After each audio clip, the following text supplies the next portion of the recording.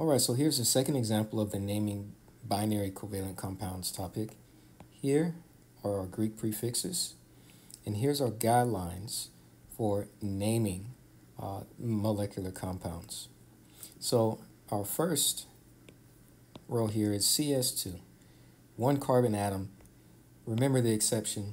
If we have one atom of your first nonmetal, you do not use the mono prefix, so we just write carbon, and then di, sulfur, but the second nonmetal uses the IDE suffix, so sulfide.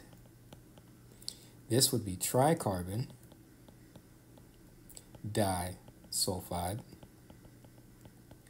For BP, we have boron, not British Petroleum, but boron. Now, the second nonmetal only has one atom. We do use the mono prefix for the second nonmetal. Monophosphide, not phosphorus, not monophosphorus, but monophosphide, IDE suffix. Boron, triiodide. Nope. Triiodide.